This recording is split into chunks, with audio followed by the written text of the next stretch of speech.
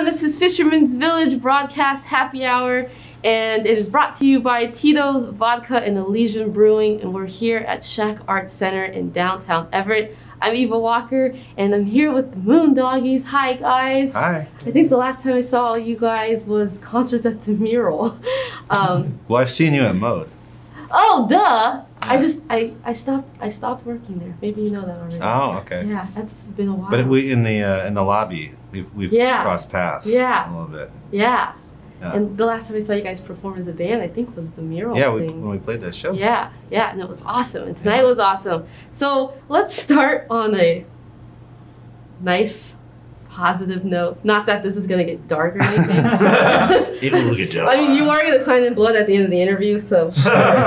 But let's talk about 2019, like before everything was what it is. Your last couple years before COVID. We'll get to that. Well, 2019 was not a great year for me either. So, but I'll leave it at that. 2019 was pretty fun. We get to go on tour. We toured the entire country. And no, I'm just. We get to play with the Head and the Heart on a whole series of shows around the country. That was pretty awesome. And we did a West Coast tour in the spring of 2019. Oh, that's right. Oh, man. It's all kind of like time. So this is the thing. I think like COVID is my perspective of time and the way you put things in perspective. It's just time has become so bizarre, I feel like. And so even feeling like something like that feels like 10 years ago. Right? Yeah. Like it feels like it's just been such a blur and surreal, and there's so much going on and so much at stake that you're like, it's weird the way that we're perceiving time and in our experiences, and whether it's personal or whether it's within the band. And so I feel like everyone feels like very similarly, like where it's like a week feels like a month or a day feels like, it's totally. Like time is so and it's all mushed together. It's very odd. Yeah, totally. Well, the touring with the Head and the Heart, that's pretty awesome, right? How was that? How long was it? 5 weeks. 5 weeks? Yeah. Nice. Where did you guys go? It was like Midwest, East Coast, South. It was, I think I want to say 22 shows in like 27 days or something like that. It was exciting. I mean, to be able to, they obviously, have exploded. And so being able to be in, I mean, there was that show in Minneapolis that was like basically like, it felt like we were in an airplane hangar. And they have such like diehard fans, and they were very like sweet and supportive. And it's very surreal because then the lights go up and they're just like, or, actually usually it's like the lights, like once the lights kind of dim, you go like, because people are filing in, and at the end of the show, you're going like, whoa, it's like an ocean of people. It's pretty cool. Yeah, it's surreal because, if Moondoggies tour on our own, if we're headlining, it's like, it's a roll of the dice, you just kind of like, somehow somebody on like, heard it on KEXP on the other side of the country or whatever, you're like, you have that experience, but those moments are like surreal, and that was so much fun. That was like one of those, you're just pinching yourself the whole time. That's awesome. We're just like, don't end, I don't want this to end. You're just like, you feel like you joined the circus. Do you guys remember what your last show was, like it doesn't matter the size of the crowd, but like your last show before the lockdown, and does it feel like it was 100 years ago? Yeah. It does. I mean, like we literally have only played together maybe 4 or 5 times, and we played 2 shows at the Clock Out that a lot of people, a lot of our friends were like, that was literally the week before. Well, that was when like, are we supposed to do this? Mm-hmm. Like, this feels weird. Like, it was before is this everything get bad? Like, nobody knew anything, so we were all where we were on the cusp of going like, it was like, we shouldn't be doing this, but it's not quite clear. It might have been one of the last shows that was played. That's what people were saying. March 6th and March 7th, I think. Yeah. That was at that point where you were suddenly, it was clicking, where you're going, you know, we were still maybe having the conversation. You're like, hey, you know, it's like a lot of people get the cold or whatever. It's like, that was that moment where you're like, oh, this is for real. And it was like, so it was right on the cusp, and it was like, and we ended up doing it, and then right about a week and a half after that is when it was like shut down. Yeah, it's you all and Naked Giants, and I think Devon Lamar Orchestra and me and my brother's band. Our last show was the first week of March also. It seems like everyone kind of has that, like, yeah, March 6th, 7th, 5th, and then it's just like the world stopped right after that, because our last show was the day they also announced that South by Southwest was canceled, and we were like, should we even just, no one's gonna come. Yeah.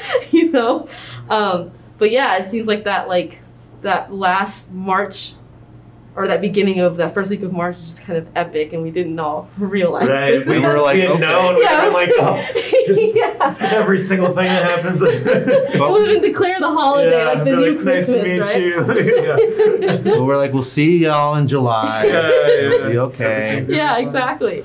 And so one thing that I realized today, when me and Brian were talking actually, was that next month is going to be 10 years since your second record came out. So I realized that when I walked in and I looked at that was, I was like, oh. So I was going to ask. Again, time is so strange right now. Yeah, I was going to ask, like, is there anything like brewing for that? But it seems like maybe that kind of was a reminder for everyone. Maybe it's because it's. You know, absolutely, yeah. That was, I mean, yeah. I remember that very fondly, and very, like, that was a fun I mean, that's kind of our somber, it was kind of a more headphones record for sure, and that was like a fun, you know, record to make. It's a little bit more, we were able to have a little bit, like the first record that we made, we just paid for it ourselves, and you never know what's gonna happen, you know. Totally. And then that was one of those where it definitely, we made that with Eric Blood, and also Phil Eck and Kurt Block were involved in that. Nice. And we were all, it was a cool record. We got to like, I remember specifically when I think about that record, I think about that we had recorded the whole record, and then at the very end of it, I think our old keyboardist had plugged into an old Leslie cabinet, and then we realized that was the sound, and so we had to go back and re-record like a bunch of stuff through the Leslie, because we were like, oh, it's like watery, and had this like vibe to it. And, we also put the pedal steel through the Leslie, which was fun. Krizachi Nice. from Heart was still pedal stealing with the Maldives at the time, and came over and played, and we were it was fun, and we were more like experimental. We got to like try different versions of songs, and got to have a little bit more time, and yeah, that was one of those records that was like, at the time, I remember putting it out, and people were like, this isn't as fun as the first one. But whenever I find people who like Tidelands, I'm always like, oh, cool. So are you all from Everett? Us three. The three. Where are you from originally? Seattle. Yeah. You passed the test. You don't have to sell your soul at the end of the interview. Oh, good. Oh, awesome. Awesome. You guys seem to have, well, the three of you, I'll say, have Everett's pride, which is admirable. So, like, you know, mentioning, like, we're the Moondoggies, we're from Everett. Is there an influence from the city on the music that you guys? I don't know. I think there's that pride. I do, just because it's a funny thing to be in like Indiana and just be like, we're the Moondoggies from Everett, Washington, you know. Just because it's, you know, and it's fun because every once in a while someone's like, I know Everett. We played a show on the Head and Heart tour in North Carolina where people were like, Everett! I would say Everett's gotten so much, it's changed a lot. And when I was young, growing up here, you didn't have venues. Like the Fisherman thing is awesome. The initiative that they created that didn't exist. We went to house shows. We rented out Martha Lake Community Center, like the Grange or wherever, and you just play shows. just however you could, but there wasn't really. Actually, I was telling the story when we were taking the pictures about playing at Jimmy Z's one time, and it was so funky and weird, and we were like South Everett, so we would tend to like wander over to like the Redmond Firehouse or these places that were really kind of bringing bands in. But I mean, that's in our blood for sure. I like to bring up like Carol Kay is from Everett, Washington, one of the greatest bass players of all time. Yeah, nice. The Wrecking Crew. Yeah, that's awesome. I actually didn't know that. Yeah. And I say Everett Pride because I feel like a lot of the time when I at least meet musicians that aren't from Seattle, but Tacoma, Everett, Federal Way, places like that, or Redmond, Paris Alexa being from Redmond, they'll say Seattle. They just kind of like, I'm from Seattle, and stuff like that. But you guys are like, we're from Everett. So I'm like, that's pride. I think it was also, you know, I think there was this like like just being like, I remember when we first started, like one of the first papers that I ever wrote about us was Seattle Weekly, and they were like, you're one of these like peripheral bands. You guys aren't like in. We're like, yeah, we're just like these like kind of kids from Everett, and that's where a lot of this stuff we were cooking it. Like I remember over by Boeing, we all lived, or Carl lived in this place on Airport Road, and we would just like listen to records and kind of talk about, and we'd sing harmonies late into the night, and we just kind of, you know, listen to the band, listen to all these groups, and just sing, and just kind of start clicking like, oh, we could do this, we could really make it happen. And then it felt like we stumbled into like the Blue Moon, and then we started playing out, and then people who weren't like my brother and his friends, you know, started showing up, and we're like, I don't know that guy. And then suddenly it was like, so it still felt like, it never felt like we were, and all that stuff's kind of silly, like being like in the in crowd, or, you know, whatever, everyone's got their own like, you know, vantage point, but it felt like that we were, and people were kind of saying like, oh, these dudes from Everett are listenable or something. I don't know. Like, let's check them out. You know? So I felt like it was just kind of attached, and then there was this feeling of just being like, yeah, we're the Moondoggies from Everett. And even though we like, I moved to Seattle, Carl and our old bass player stayed in Everett. John moved to Seattle, but in a way, it always felt like that we were kind of tethered in a sense. Like it kind of felt like where we were born. So. Yeah, when I introduced you all, I almost said Everett's own Moondoggies, but I was like, I'm not sure if they're all from Everett or if they all want that. So you've accepted. I'm an honorary. Yeah. I love Everett. Right now it's my Seattle citizen. You were just saying that. It's an anarchist zone anyway. That's how I feel about New Orleans. It's just kind of like, I kind of want to just claim New Orleans and say I was accidentally born here, but. Really? So now you trade New Orleans for here?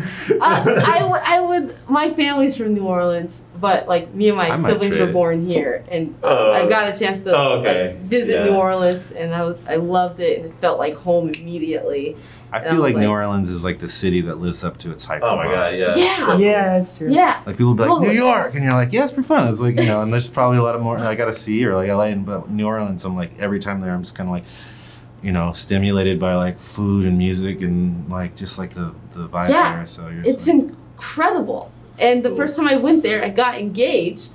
I'm married now, same person. Didn't just go down there and get engaged. Didn't say, hey, person, propose to me. It was like 3 a.m. on Bourbon Street. We were just like, we're in New Orleans. And I was like, and you just proposed to me. Oh my God, we're engaged. He's like, what do you want to do now? I was like, I don't know. Well, let's go to a strip club. I've never been to one, and we're in New Orleans. So, like, wouldn't you want your first strip club experience, kids, to be on Bourbon Street? I got a video of him on riding a bull and a bunch of. That's what you do. That's what you do in New Orleans. Yeah, no. So we got those stories. I'm sorry, I love this story. So we get in there, and I couldn't. First, I was indecisive about the strip club, and I was like, okay, that one. So we go to that one, and it's a Monday, and I didn't know that was like the bad night or whatever, as in like, you know. Yeah.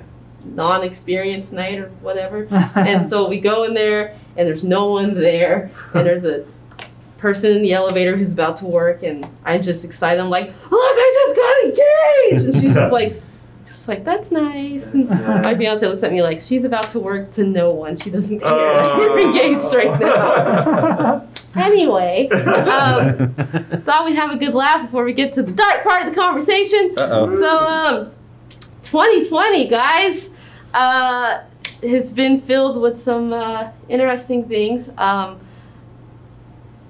COVID, of course, which as an Love it. love it. As artists has affected, I'm sure you all, has affected myself. There's been some loss in 2020. Myself, I lost my stepdad a few months ago, and I know that you guys lost a close friend, and I have to say, I'm sure it's an honor to be considered one of Lynn Shelton's like favorite bands, and it's amazing. And just a lot of stress. And has any of this affected your creative output thus far? It's a loaded year. Yeah. It's like I kind of and to go back to what I was saying earlier with like I feel like because I lost some friends in 2019, and it all kind of feels like a blur. It feels like this kind of like flow into the next, and it's been kind of, it can really deflate you. It can really knock the wind out of you. And creatively, like we've kind of been generally kind of keeping to our own little bubbles. We played a little bit. I know that we're all like songwriters. We all kind of write independently. I know like John's super prolific and is constantly like creating and posting awesome songs, and Mikey's super prolific, and Carl and I have gotten together and played. I have a house that's like a music house, and so we've created our own projects and are creating. In a way, I think when COVID happened, Moondoggies were kind of focused in on the songs at hand, or like like we had some stuff, and we played a few tonight. But that kind of continuous, like spinning, like twice a week practice repetition kind of halted. And so we've kind of, it's that just out of precaution or general kind of like feeling out the situation. I think all of us have probably, and I don't want to speak for anybody, at times felt both extremes, like where you're just like, with everything going on this year, zapped emotionally, and that there is that thing. I think it's fair to say that people are like, oh, all these artists are going to go and hunker down and be super creative, but I think artists sometimes also like dealing with like this stuff. I mean, with everyone actually, not just artists, but it's so overwhelming that sometimes it's just hard to go there. You just almost like, sometimes I've definitely been inspired this year, and I feel like you and I have worked on some stuff, or that we've all gotten together when we have, and it's creative. And, just like I remember one of the few times we jammed, just like we had this night where I just felt like we were all just like, and it felt so good, but everything's on hold. You don't know when the next show, you anticipate that. That's kind of part of like how you survive. And it's a balance of not giving yourself too much of a hard time when you're not creative, and also just being like, now's the time. I need to step into this. I need to focus in on this. So it's such a weird extreme, and it's kind of pulling you in both ways. So I feel like everyone, I feel like I'm not even speaking for the Moondoggies. I feel like it's like everyone generally is just like, on one end, inspired by your peers and everyone who's creating and everyone who's like fighting and being, pushing back. And on the other hand, it's a little too heavy sometimes. Like you're just like, all right, just to lay down and stare at the ceiling for a second. Because as artists, I'm sure, and I've talked to other bands and artists about this, it's like there's, for some artists, they are feeling more creative. Like, wow, I have a lot of ideas and a lot of inspiration between, you know, COVID, sucky ass police people who do crappy things, and the administration. And there's people who have a lot of influence there. And then there's just artists that are just drained, and they're like, I don't put the pressure on me to expect an amazing 2021 record. Like, I'm going through all of this also, you know? And I was talking with Naked Giants about this because Gianni had a really good point about the responsibility of artists, but I was also telling him, like, I agree with that. At the same time, there's a responsibility from society to also take care of its artists, you know, because we do come to the rescue with our own art, yet are kind of like, when things like this happen, are the last to kind of be taken care of and things like that. And yeah, I mean, you know, I drew a little balance thing up there to remind myself of like creativity and not being creative and how that's been affecting people. Have you all been doing like any streaming? How's like the virtual thing?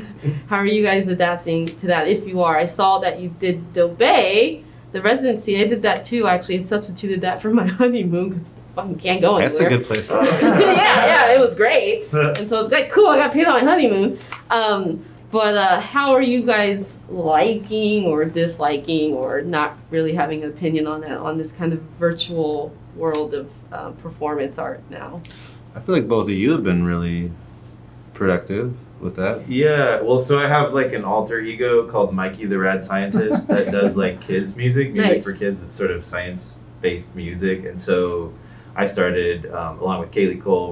We stream a show like every Monday and Tuesday, and it was kind of cool. Like at first, when it was all starting to happen, like the news came over to our backyard and filmed us, and so then we got like a lot more followers and stuff from that.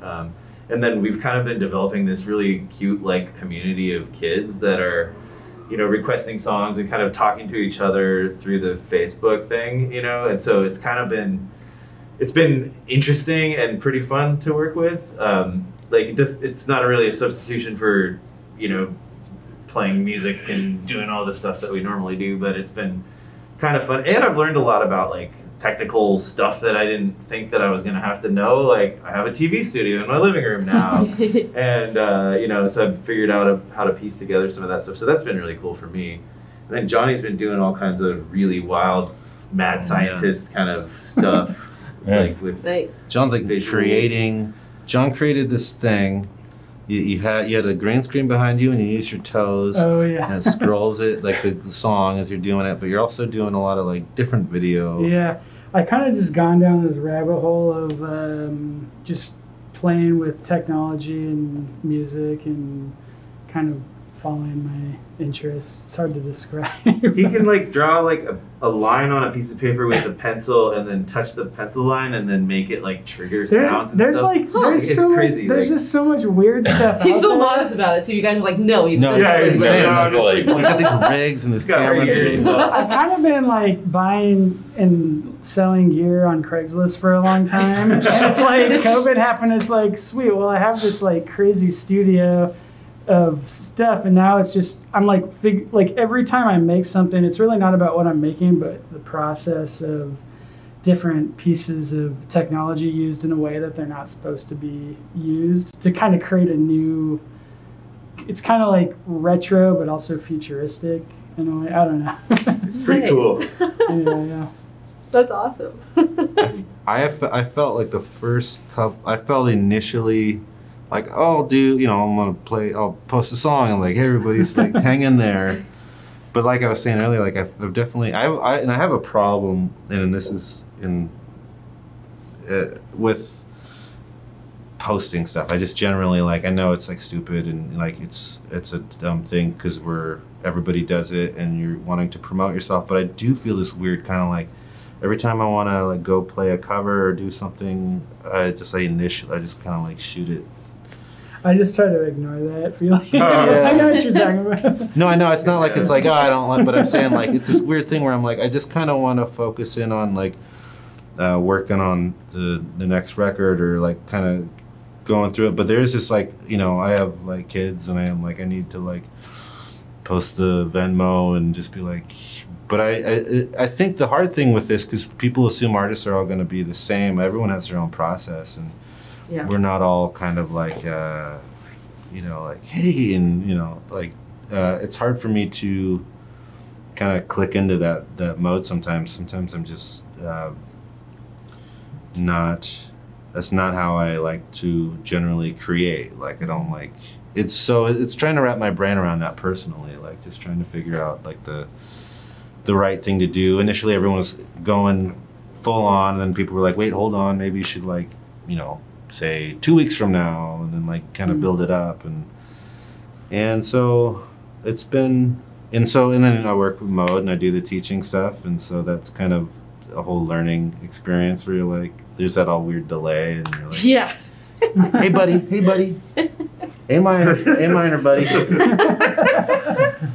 I know, I've had like the worst luck with Zoom and like online lessons, and it's just, yeah, I had to like sacrifice my drum lessons. I'm like, I can't do I can't do the drums drum lessons. online, man. I heard that was the hardest. It's so hard. It's just Yeah. like, I'm sorry guys, it's gonna work. And then with vocal students, I'm like, well, I can't accompany you or anything. We just kind of just sing at me, I guess. It's just Is so there awkward. like a lot of like wash and stuff like through it? Like I can imagine like if you hit the cymbal too hard, it would just like Yeah. Oh my god, like the you cymbal's just the wouldn't worst. hear Yeah. anything for like Oh yeah. 5 seconds. And they're or going something. like, you see their hands, and I'm just kind of like, Sounds great, buddy. and I'm like, I'm not gonna make them do this. Yeah. I'm like, it looks right. Good job. It sounds great. They're just like, yay! And I'm like, man, yeah. Well, okay. I did see it, and it's, I mean, maybe this is, you know, people being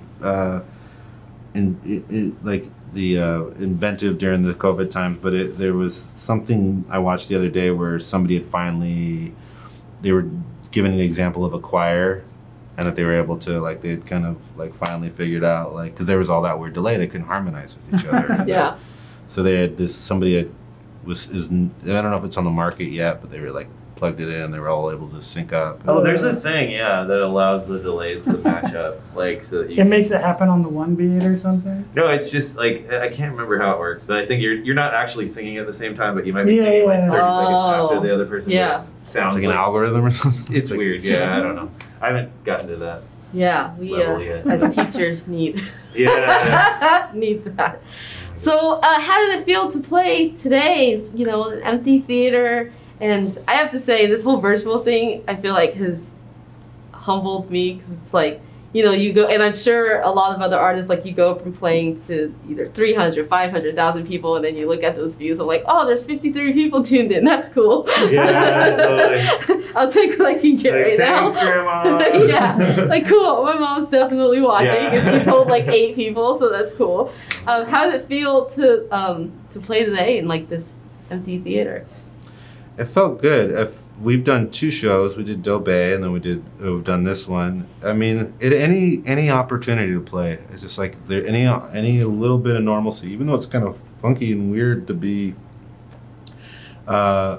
in. It's kind of, you can find some humor in it because you have to, and find joy and you get to play in your room with your friends, and we're all. You know, we're talking about like artists surviving and trying to keep our mental health, and this is like part of what we do, and this is like any opportunity, you know, you feel kind of, I'm glad, you know, everyone's like super like careful because we're, you know, wanting to be careful, needing to be careful, but it's like, it's hard, it's so hard not to be playing music, honestly. Totally. I mean, we've been a band for 13, 12 years. I've been playing music since I was 15. It seems very surreal. Like, it's so part of how it feels like part of how we survive, or it's like breathing air or something, you know? It's like, it's so bizarre. Like, so tonight felt really good. I felt like we were definitely rusty. But you almost didn't care in a way, just because you had the opportunity to like look at your friends in the eye and just be like, hey, what are you doing? Okay, well, sounds good, Yeah. you know. And I like that with Fisherman's, that they're having us look at each other. Yeah, It's it's part like- of the experience. I really like Well, that. that's like almost like that environment too. It's like that's usually how we practice too. We're usually in a circle like that Yeah. too, so you can really engage. Yeah. Yeah, that was nice. So is there anything next? I mean, and I've been saying this all day, it's a loaded question. Is there anything that you guys kind of have brewing? I know obviously the future is unpredictable right now. I mean, it is in general, but definitely right now. Is there anything coming? Sure. I mean, we played a bunch of new songs tonight. That is a funny question. I mean, there's so much. When I think about the future, I feel, not to be all like heavy, but I feel like sometimes music at times has taken a backseat in my brain, but then I'll go there just to like go to the happy place, and they're like there is that to me, whenever people will ask like Moondoggies, you're working on something, it's like always writing, always like creating, always with this intention, at least for me, to like create, and we all have our like fun like things on the side. I've been playing a lot of drums with my roommate and like just jamming. But before COVID hit, that was where my brain was focused for sure, was working on these songs and creating. And so, yes, but we shall see. Yeah. I'm optimistic actually, but I was really happy with the stuff that we were working on when we were in normal-ish times. And I feel like we will get back there and get on track. And we're always being creative. And, John and I have written some songs. You and I have gotten together more than the band just to like kind of hammer out ideas and jam a little bit. But always, until I die, I'm always going to be working on the next thing. So Word. that goes without saying. So. Yeah. Thanks, guys, for Thank you. Yeah, Thanks so talking to me and much. hanging out, and thanks for like a really awesome performance. It was very refreshing to see you guys perform and see you guys in it, and yeah, thanks a lot, guys. Thank you so much. It's fun to talk to somebody. Right? Totally.